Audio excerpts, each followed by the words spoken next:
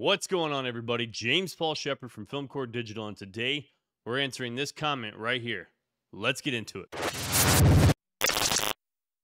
All right, now that we're in Davinci Resolve and you have your footage selected, the one that you want to export to a PNG, we're going to head over to Fusion tab.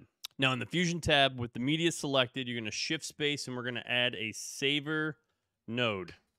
With the saver node selected, you're going to head over to your inspector and we're going to select browse. Now you want to make sure that you create a new folder for this sequence. So we're just going to name it face PNG. Select that folder. Now you can name it whatever you want, but what you want to do is you want to make sure at the end it's a .png.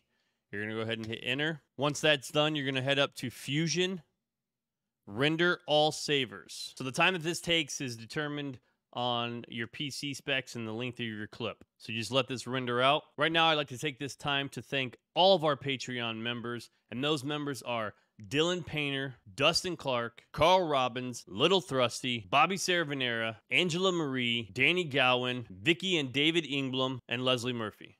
I appreciate all the support that you guys show to Film Core Digital. And if you want to be a member of the Patreon team as well, check the link in the description below. We've got 3 tiers to choose from with multiple benefits. Let's get back into this tutorial. Now that that's done rendering, what you want to do is click OK. Head over to where you saved it at.